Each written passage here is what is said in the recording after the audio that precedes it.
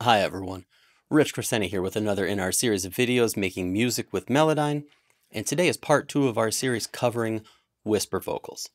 Now in part 1 we covered how to make a whisper vocal gel with the lead vocal, and today we're going to cover some additional techniques to make it sit within the mix and the context of the rest of the music as well. Almost everything we're doing today can be done inside Melodyne Assistant and higher. However, at the end we will be using the sound editor, which requires Melodyne Studio. And as a quick note, because these are whisper vocals, there is a lot of subtle information in here, so I do recommend listening on good quality headphones or studio monitors. All right, so let's jump in and take a look, and let's just see where we started from the very beginning. I'm going to bypass all of Melodyne right here, and let's listen to the original track as it was with this whisper vocal.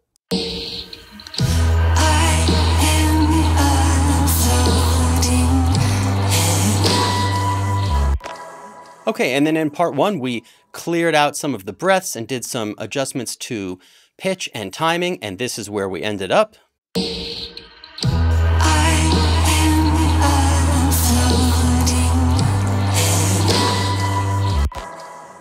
Great, that's sitting much better within the lead vocal, but I want to make this fit a little bit better within the context of the rest of the song as well. So first up, one of my favorite ways to do this is with the formant tool. Remember, the formant is the unpitched portion of the vocal, and it's really heavily affected by the shape of your mouth and your throat and all of that. And that's why your vocals sound different in the morning than in the evening. But in the context of a mix, this formant tool allows you to raise the formant or lower it, which is a great way to move things up or down in the mix, especially if there are multiple vocals done by the same singer. It allows us to put these things into different places. So let's right click and go to our formant tool right here, and I'm just going to set up a little loop around this vocal right here and raise this formant up and down. You can kind of see how it moves that whisper vocal up and down against the lead vocal. Let's bring that lead vocal in right here for context and give this a listen. Here we go.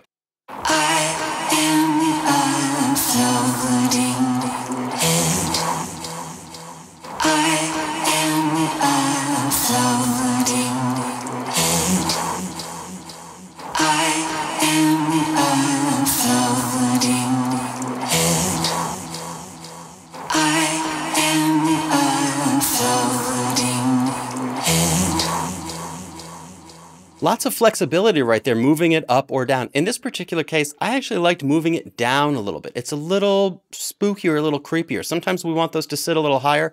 You've got options right here. Now, I'm also noticing that some of these vocals, the whisper vocals, are at kind of different levels. So one tool that I really like to use right here would be our leveler macro. Now remember, the leveler macro basically looks at whatever you have selected. So what I want to do first is select these right here, just these blobs I'm trying to affect. And then what we've got is the ability to take all of the louder blobs and bring them down, or take all the softer blobs and bring them up. Now this is a whisper vocal, so lots of low level detail, and that means low level noise as well. So in this particular case, I probably would not bring the quiet notes up, but I will bring the loud notes down just to even them out a little bit, right? Let's see how that has changed that here.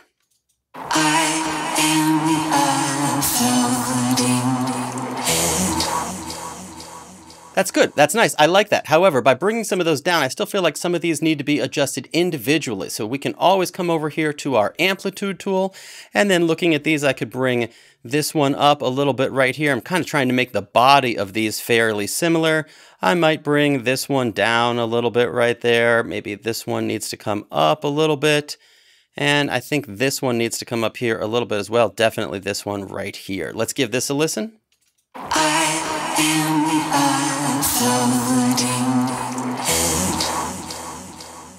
Great. I really like how that evened those out a little bit, and they are more consistent. However, if you look at these, and if we look at just the whisper vocal, you can see that some of these have a very percussive front end right there. So I've brought up the amplitude, which evened out the body of it, but now the front edge, the attack portion of this, is hitting a little too hard. So I want to bring that down, and there's a couple of ways that we can do that.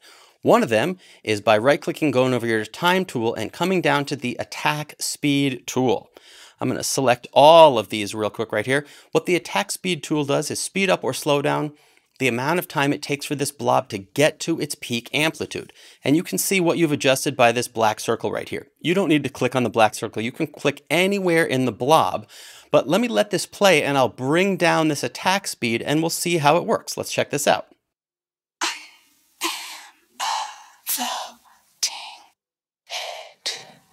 Let's hear this with the lead vocal in context as well. I am a floating head. I am a floating head. Let's hear that just by itself. I am a floating head. Okay, that did what I wanted it to do. However, in this case, probably especially because they're whisper vocals, I don't really like what it did. It created some artifacts, so that's not how I'm going to solve it in this particular case. Let's right-click and come over here to our context menu and just undo all of that. Another way that I like to solve this problem is with the fade tool. So let's come over here to my fade tool. And when all of these are selected, what I can do is drag a fade across the beginning. And I'm going to drag this fade just past the attack portion of the note, right? You can see that right here. You can see that right here. That's the attack portion of the note. And then what I'm going to do is drag this all the way up.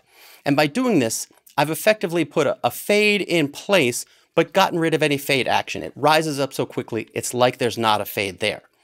Now, as this plays, what I'm going to do is pull down on that fade to just bury that front edge just enough. Let's give this a listen. I am a floating head. I am a floating head. I am a floating head. That's great. I like that. However, again, I need to come over here to my amplitude tool. Now that I've cut off that front end, I'm going to make some of these a little bit louder now because they're not getting that same percussive front end, and I want more of the body to come through a little bit, right? Let's hear this. I am a floating head. That's great. We've done a lot with that one right there. Now, the next thing I want to show you requires the use of the sound editor. So let's open this up right here. And this is another dynamics tool, right? If you come right over here, you'll see this slider, which is your dynamic slider. And with this particular tool, it's different than the leveler macro or the amplitude tool, because what this does is deal with the dynamics within any individual blob. So I can drag this slider to the right to increase the dynamics within one blob, so the level will drop away faster, or I can drag it to the left to decrease those dynamics so the blob will stay more consistent all the way around. On a quick side note, when you're using this slider right here and anything involving the sound editor, visually nothing will change inside here, so just be aware of that. All right, so let's bring this down because I want really to smooth out the dynamics within here, and as I bring it down, let's give it a listen. I am a floating head. I am a floating head. Let's hear that just by itself real quick. I'm going to turn off the lead vocal. I am a floating head. Okay, I really liked how that brought up that low level detail, but now there's some breath noise and other things coming through. So this is a great place where we can go back to our fade tool. And I want to point this out, this is important, because sometimes these videos make it look like this is a linear process, but nothing about using Melodyne or music production or editing or mixing at all is a linear process. There's lots of tools and lots of push and pull. So coming over here to my fade tool, now what I can do is take each one of these, let me come to my fade tool, take each one of these, and I'm just going to try and make them all kind of the same length right there, right? Make this roughly a quarter note. Let's bring this over a little bit and bring that down. And let's draw in a fade at the end of this one. Make it about the same length there as well, and bring that down. Same thing here. Bring that down. Same thing here. I kind of want all these to be roughly the same length so that rhythmically it makes sense within the context of the song. And then also what I'm doing is really just getting rid of that noise that's at the end. Drop one in right there. Drop one in right there and drag that down. And then same thing for this last one right here. All right, let's bring this.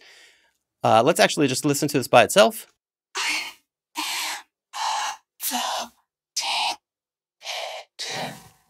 All right, some of those ends sound a little bit abrupt. However, if we listen to this in context of the original lead vocal, let's hear it.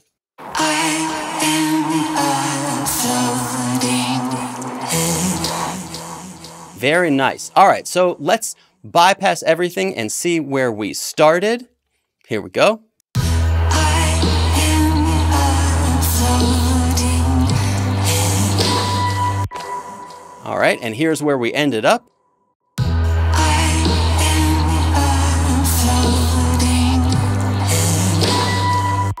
That's nice. It's subtle, but it's much more consistent. It's much, it creates a better vibe by being consistent. The timing is there. It's moved around the lead vocal. It sits well with the lead vocal and in context of the song. So be sure to like, subscribe, leave a comment. Hope you've enjoyed this today. Thanks.